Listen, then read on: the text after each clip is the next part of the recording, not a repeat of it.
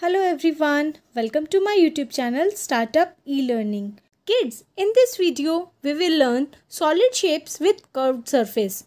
So let's talk about first what are the curved surface. Sphere, cylinder and cone are the solid shapes with curved surface. Let's see some more examples of these sphere. Moon. The second example is an orange. The third example is a football. Let's understand some qualities of these spheres. A sphere has only one curved face. As you can see that it has only one curved surface. It has no vertex. Vertex means corner. And a sphere has no edges also. A sphere can easily roll. As you all can roll the ball, an orange, a lemon like that. In this picture, you can see the face of a sphere. It has only one face. A sphere does not have any edge or vertex. Now let's talk about the cylinder shapes. Let's see some example of it. The first example is a jar. The second example is a glass. The third example is a log. Yes, a big piece of wood. Now let's understand some qualities of a cylindrical shape. A cylinder has only one curved face and two flat faces. It has two edges and it does not have any vertex.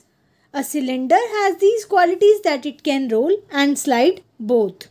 Let's have a look again over this. A cylinder has two flat faces. The purple faces are two flat faces and the pink face is the curved face. A cylinder has two edges. The edges is being shown with the red arrow and blue color.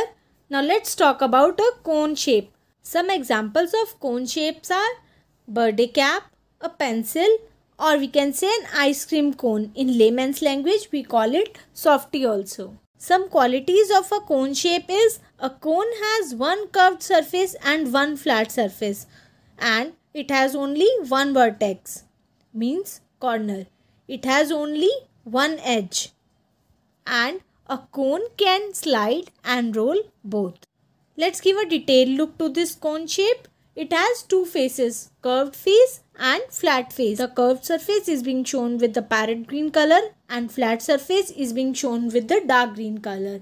A cone has only one edge and it has only one vertex. You can see it at the top of it.